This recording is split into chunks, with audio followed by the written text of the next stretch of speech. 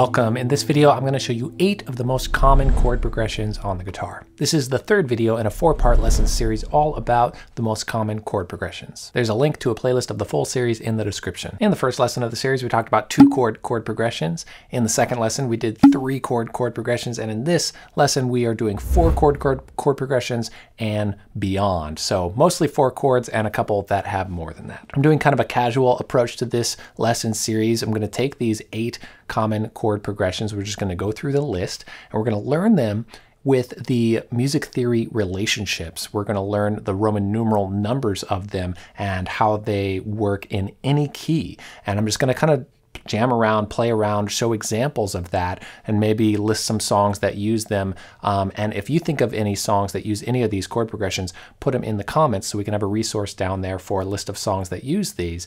But the way I want you to work on chord progressions in this way, and really when you work on any song or hear any song or learn any song, you want to think of what's the harmony doing in terms of theory. And then you can relate it to how music works in a key and how it functions in tons of other songs that use those same types of ingredients. So let's go through these 8 chord progressions, just kind of play through them so we can hear them and have a good time with it. If you want to follow along and you want some chord shapes and the kind of theory information in front of you, I have a chord chart called Chords with Color. There's a link in the description to get that, and that will help a lot when I'm talking about chord numbers and jumping around between different keys. That shows all the Roman numeral numbers for chords through 5 different keys, and just the chord shapes, the chord diagrams, and then a bunch of variations of those chords. So if you want a resource for that, just grab it with the link in the description. Let's dive in with these.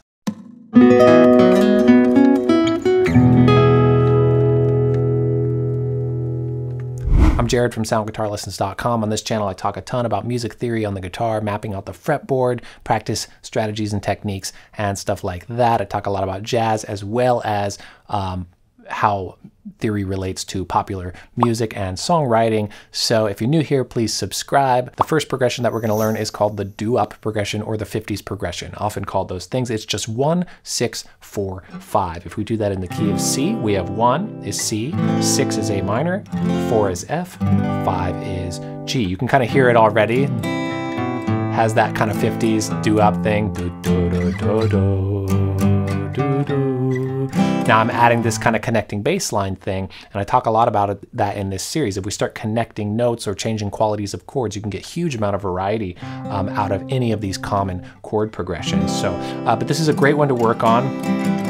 6,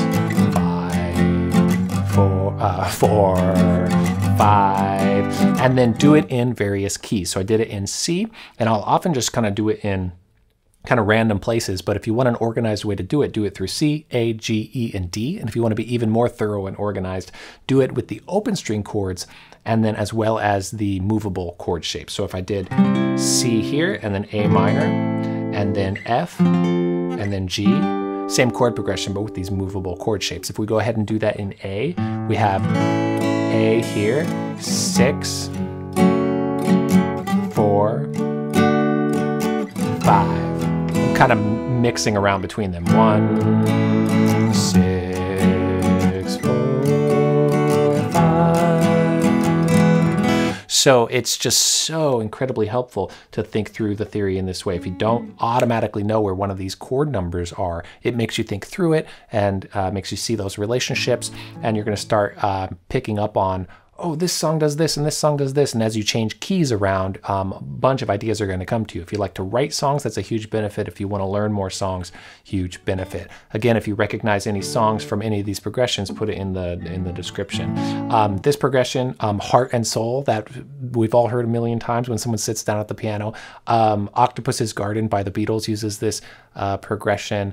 Blue Moon, Why Do Fools Fall in Love, and Happiness is a Warm Gun, also by the Beatles. Let's do it in one other key. Let's do it in G. So 1, 6, 4, 5, 1.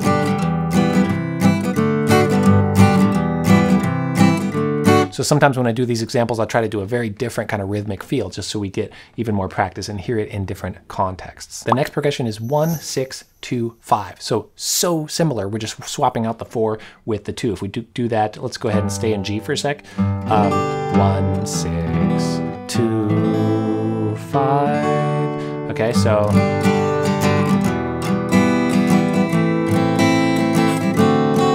I made the 5-chord dominant 7 there.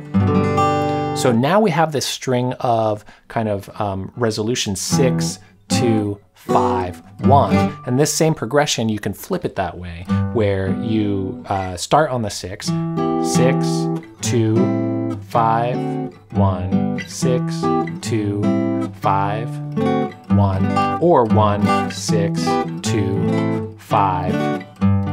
Either way, very common progression as well. Let's do that in one other key, just because that's kind of the point of this that I want you to try. So let's do it in E.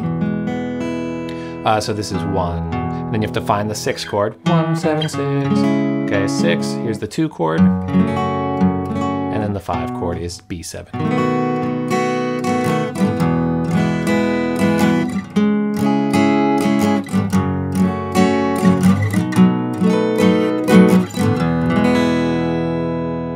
Okay, the next chord progression is the one that maybe everyone's been waiting for when you look at a list of common chord progressions. This one is sometimes on the very top because it is just so insanely ubiquitous. It's 1, 5, 6, 4. And I love this progression. I love the way it sounds. I feel like I'll never get sick of it, but it is kind of overused sometimes. There's always a song in like the top 10 songs that just has this exact progression just used over and over and over again. So that's 1, 5, 6, 4. It does sound quite nice, but you know, if you're a songwriter, you've probably written songs with this, you know, several times, and we've all heard this a million times. So 1, 5, 6, 4. Okay, so work on it through a few keys. That's G with those movable voicings. If we do that with the open string voicings, 1, 5, 6, 4. So great practice on the guitar. Let's do it in the key of D. Okay, so we'll go 1, 5, 6, 4, 1. Doing it with open strings now. 5, 6, 4. So really makes you think through the relationships, and it's very handy. You might have seen videos of this progression being used and then people singing like 100 different songs over it as it just goes. I have a little list here that I made. No Woman, No Cry by Bob Marley, Don't Stop Believing by Journey, Someone Like You by Adele, Let It Be by the Beatles, uses it partially at least, Paparazzi by Lady Gaga. So great progression and great one to know about. And just because a lot of us already know about that doesn't mean that we have it down and seeing those relationships in all the keys, open string chords, movable chords, playing around on the guitar. So work on that. Okay, the next progression is a great one. It's 1, 3, 4, 5. Let's go ahead and do this in E, 3, 4, 5.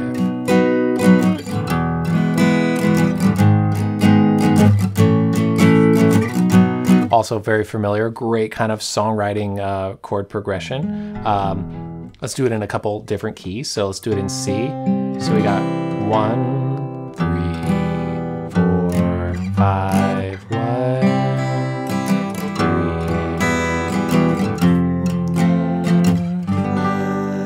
3, 5. The song Let's Get It On uses that chord progression just over and over throughout that song.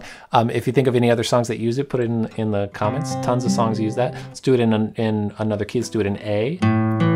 Okay, so you find A, 3, 4, 5. So this is the way that people can kind of show up to a gig and play like 100 songs or something like that, or learn new songs really quickly for gigs. Like, oh, it uses that progression for the bridge, and it uses that progression for the verse, and oh, this song, you know, getting used to this. These kind of as vocabulary items, basically, in a way. You can start to just piece together the way music works. And it depends on the genre and stuff like that. But when you're kind of within a genre or playing pop songs or rock songs or something like that, or a lot of songwriting songs, they do start to kind of overlap in this way. And that's really helpful. Again, that's how we can kind of say, okay, I got to play a gig this week. I got to learn 40 songs for it. Let me go through, write out what the chord progressions are. You know, and you'll have the sheet if you need to, or just kind of get used to hearing them really quickly or remembering them easily playing a bunch of new songs and a bunch of new material, because the actual material that the song is made of is actually pretty familiar. So that's why I'm emphasizing so much practicing music in this way. Okay, the next progression is 1 minor, flat 7 major, flat 6 major, and then 5 dominant 7. 1 7 6 5. Right? That sounds familiar.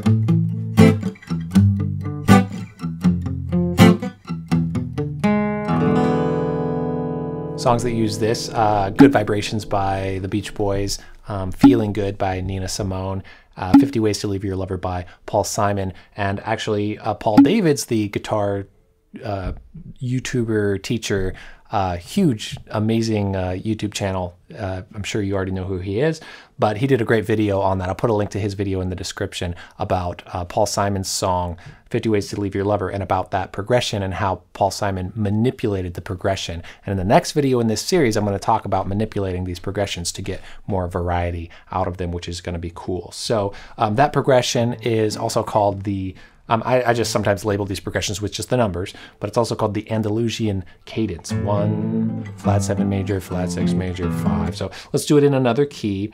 Let's go ahead and do it in E minor. So when you're playing along one string, you can just kind of follow that string, which is nice.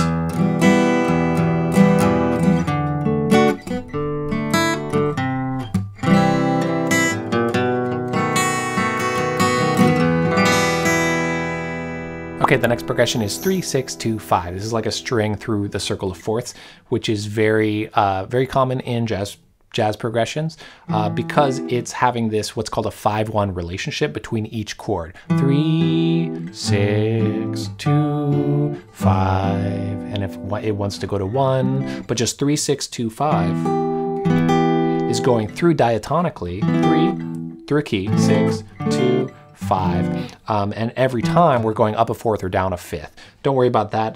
You'll see those relationships as you practice this, so I just want you to really practice this. So I'm in the key of C, 3 6 2 5. Okay, and then you can just kind of repeat that, which is great.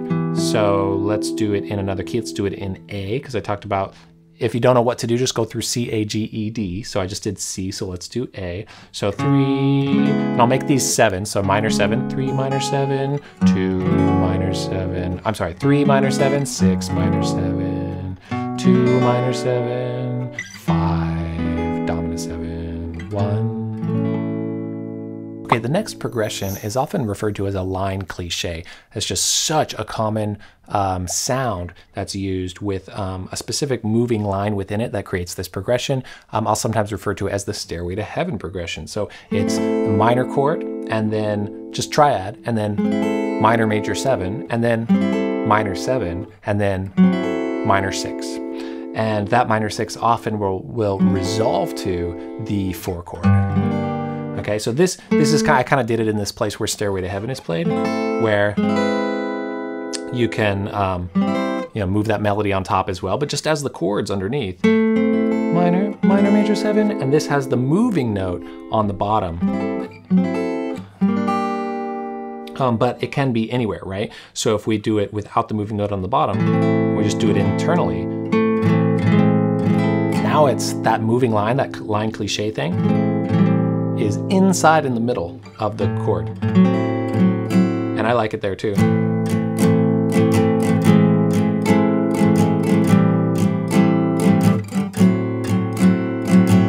Okay, so it's the 4-chord chord progression, and it can resolve to that G minor or not. So what if we do that in, any other key? With these two things that I just did, you can obviously just move it around, which is nice. And if you're using like open string chords and you do that A minor major 7, A minor 7, we kind of run out of space to move the line. So it makes you have to find another voicing of it somewhere. A minor major 7, A minor 7, and then, how are you going to do A minor 6? Because that moving line got to the open string.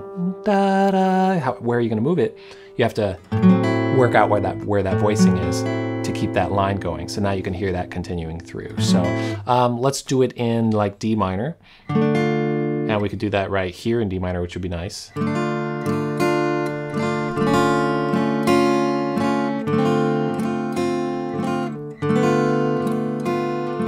And that's great because you get to move that whole line all on that one string. It's kind of in there. Another great way to do this is with the, well, I already did it with the lowest note moving, but you can do it really kind of with the bass note moving. This is very common.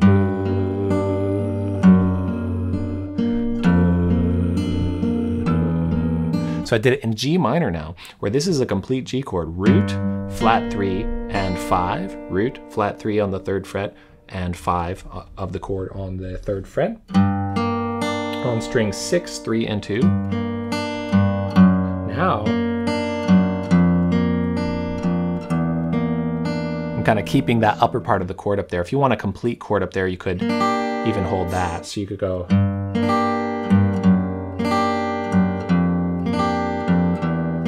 A lot of ways to play around with these things. A couple famous jazz ballads that use this, My Funny Valentine and In a Sentimental Mood. Those are great tunes to work on if you're playing around with jazz standards at all. Okay, the next progression is the canon progression, the canon in D progression. So this is kind of an extension of the 1, 5, 6, 4, but it elongates it. 1, 5, 6, 3, 4, 1, 4, 5. So quite a long one, right? This is where we're going beyond 4 chords. Doom, doom, doom. We'll just kind of listen to it here.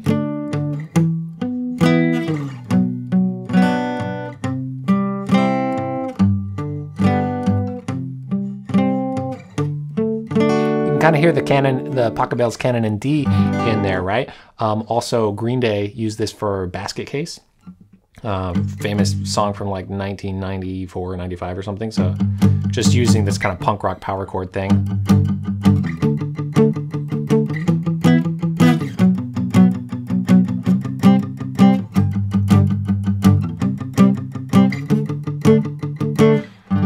And then a song recently by Maroon 5, it was like a radio hit, uses that progression and actually just pretty much cops a big portion of the Pachelbel canon in D melody as well, which is just kind of silly sounding to me in a song like that. So, that song is called Memories by Maroon 5. So this is a great progression to work on. Let's do it in C. 1, 5, 6, 3, 4, 1, 4, 5. So recognizable, really great to work on these. Let's do it in D.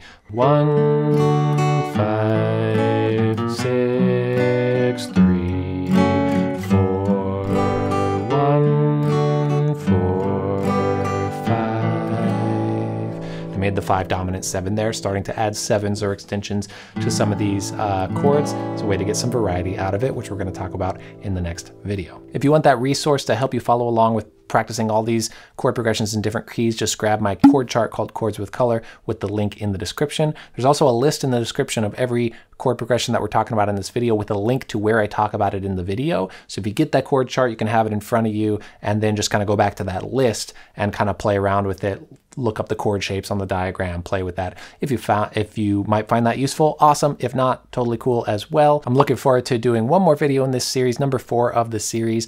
That's going to come out next week, and I'm going to talk about using all the progressions that we've done so far in these first 3 videos, which is 20 progressions, 20 common chord progressions to get used to. And we're going to talk about how to manipulate them and add variety to them by understanding extensions and changing the chord qualities and awesome ways that we can get even more leverage and make these more personal to us, get creative with them. That's going to be fun, adding variations to these. That'll be next time. Thanks so much for watching. Take care, happy practicing, and see you then.